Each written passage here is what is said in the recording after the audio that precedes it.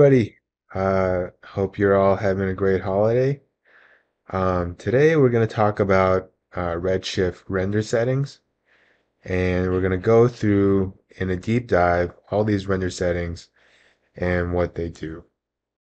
It can be quite challenging at first because there's so many of them, but in reality it's not that difficult, and once you get what they do, it's really quite easy to understand how Redshift's basic global illumination settings and other settings actually work. So I'm going to start off by looking at the render settings, and there's two basic modes. There's a basic and an advanced mode. If I click on this Redshift tab here under the renderer, so if I go to basic, it just shows me maybe like 8 things that I can manipulate or toggle on and off.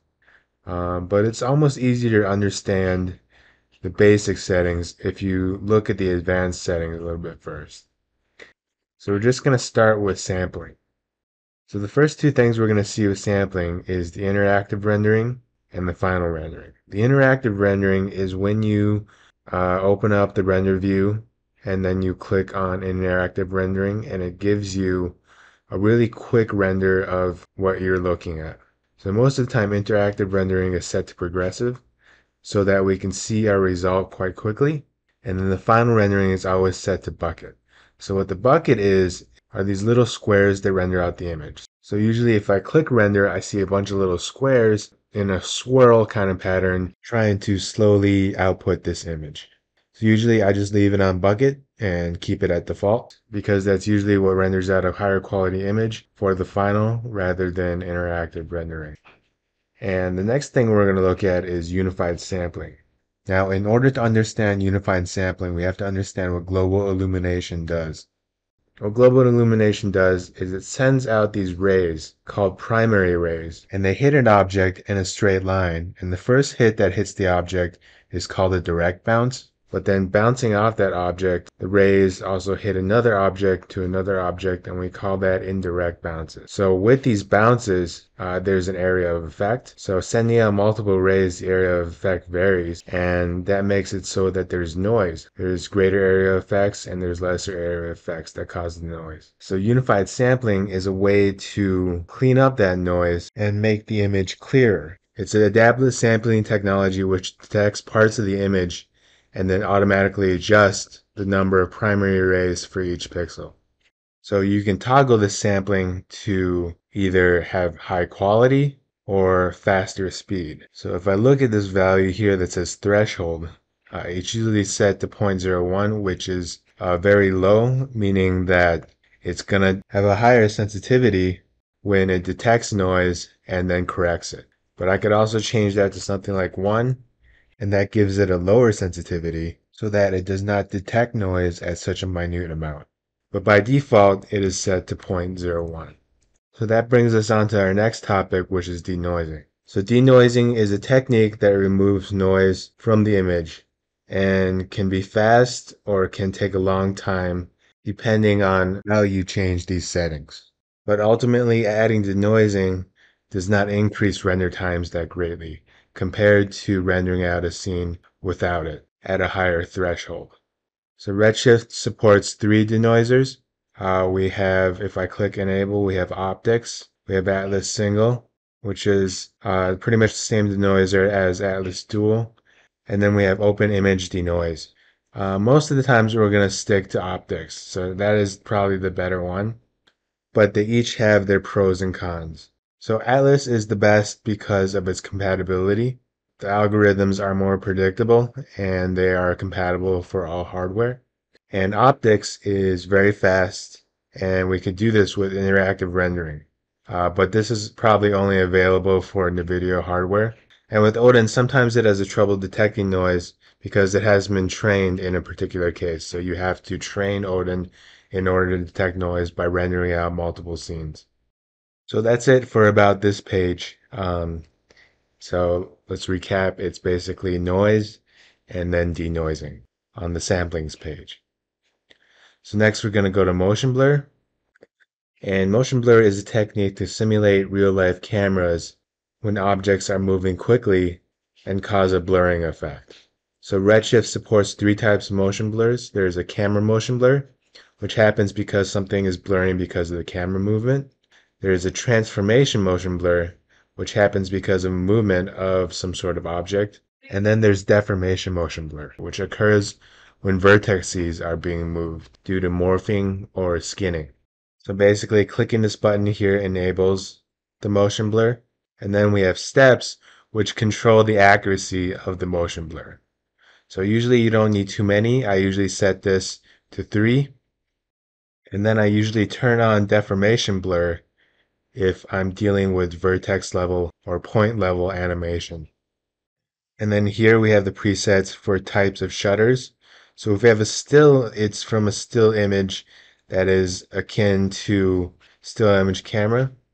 And then we have movie, which can be closer to a 35 millimeter. And then custom, which allows you to set your own shutter speeds. So these presets are pretty good by themselves, and I would just leave the default presets for most of these because they usually work in most situations. So next up, we're going to move on to globals. So what globals does, it's a little bit like the samplings tab. It also has to deal with rays. So here we can set our ray engine to production or RT. And also this is really useful, hardware ray tracing if available.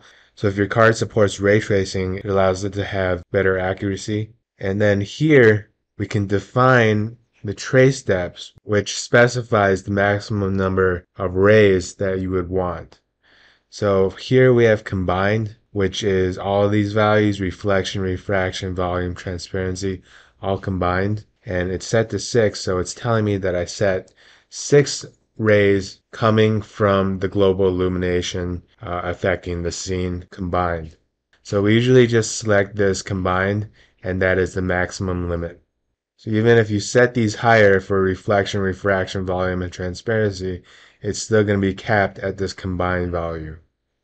Then we have reflection for is the cap on how many times a reflection ray can bounce.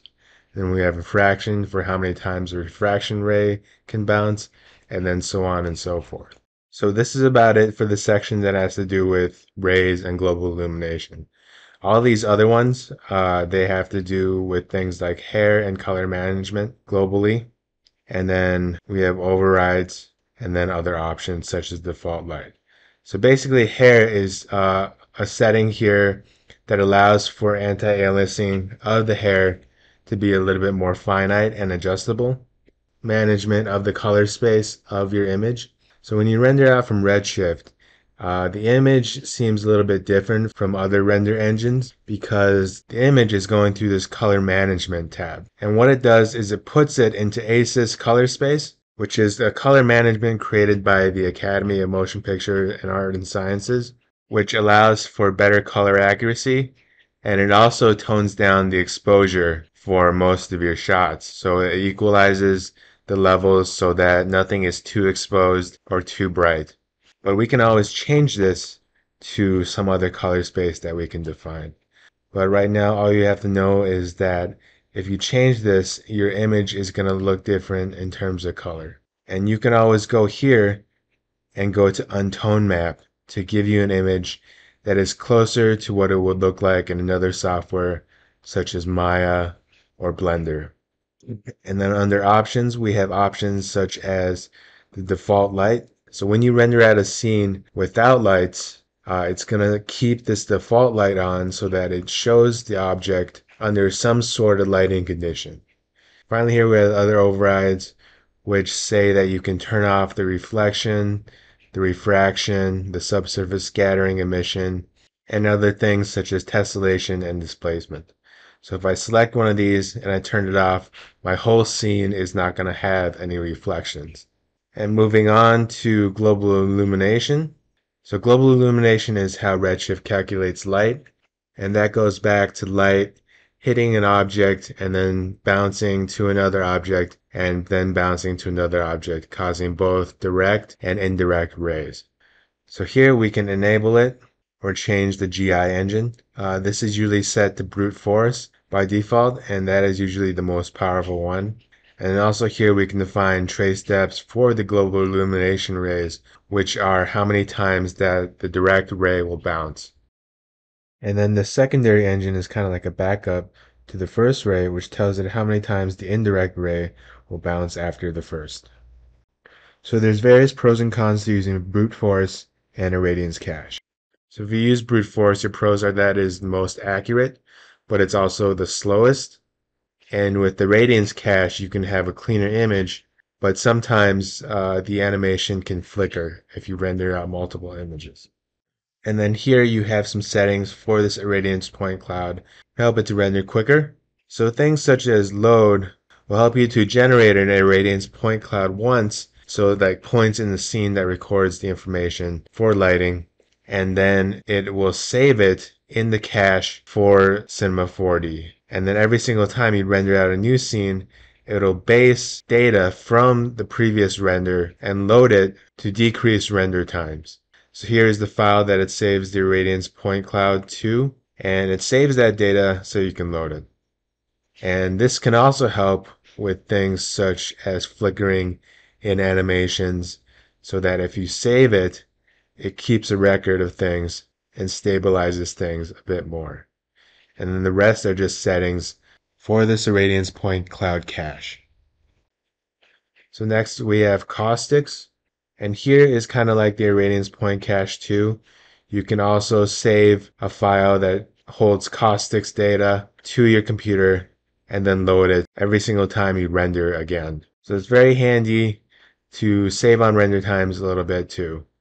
But to go back on caustics a little bit, it's a way that light behaves when it travels through things such as glass, and it's kind of like a distortion of the light, but it's also the caustics or the surface bending the light a certain way to reflect onto another material as an indirect bounce. So here we can specify the caustic rays, trace depths, which is the amount of rays that are sent through the caustics calculation. Okay, so moving on, we have AOV, which are settings for the render passes. So AOVs are render passes. They stand for arbitrary output variables. And here we can specify the AOV rendering mode. So if we enable it, it renders AOVs for batch rendering and non-batch rendering. And if it says batch only, it only enables AOVs for batch rendering. And then disable does not enable AOVs at all. And here we have the file name for rendering output files. So here we have $ project and then the AOV, which is the render pass name, so such as ambient occlusion or reflection, etc.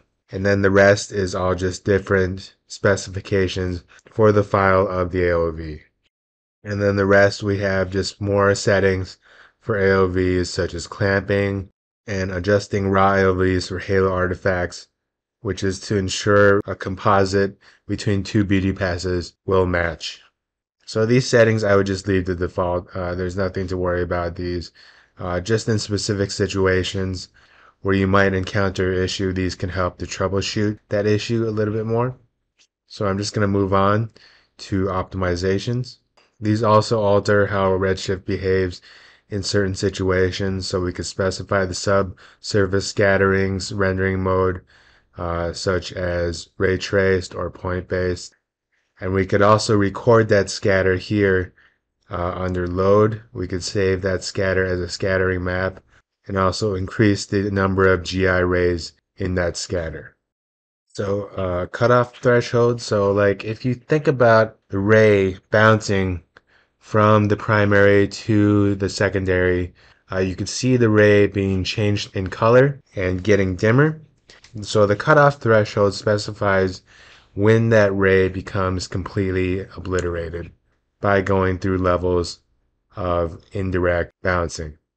And then Russian roulette is basically an optimization calculation for the rays that shoot from different objects such as glass, and can also help to speed up render times by just a little bit. I would leave this alone. It's not too important to worry about. And then finally, we have ray traced acceleration, which deals with optimization of the ray tracing, which also can be left alone. And it's just minor increases in render time. And finally, we have the system. And these have a lot of little settings that affect how things behave inside of the system of Redshift. So such as inside of the logging and feedback. There's verbosity, which tells you how often warnings will occur. And also diagnostic messages that might tell you if your scene has problematic things and can be shared with the Redshift development team. So bucket rendering is what we talked before, and those little squares that render out, and you can specify their size and if they move in a spiral or horizontally, or this other pattern that is kind of like a zigzag pattern. And then shader baking, you can bake your shader into your textures, which is kind of important at times to save on rendering times. And then we have units here that can tell what your scene is measured in. So you could specify meters or kilometers or millimeters here, which is useful for architectural renderings and computer assisted design. And then we have some legacy features here, which we have a lot. They are just useful for specific debugging situations. But I think the most useful here is reflection effects alpha channel, which tells Redshift to add an alpha channel behind the painted glass so that you can composite something behind that glass object. And then the rest here are just not that important to worry about. Experimental is just some things that can help you debug, and also debugging capture, which records your debugging, and then certain memory settings that help out with GPU memory allocation for your hardware. So now that we know all about Redshift advanced settings, if we go back to these basic settings, they're just condensed versions of the advanced settings. So bucket quality, we learned about that, denoising, motion blur, global illumination, and trace depths. We learned about all of those while looking at the advanced settings. So it's just shortened down and easily accessible settings that you can change on the fly. And this bucket quality, if you change these, it just gives you another preset of how refined your bucket is. And here it shows what was changed in the advanced settings. And that's it. I hope that was helpful and you learned a little bit of something for your next Redshift rendering. And I'll see you next time.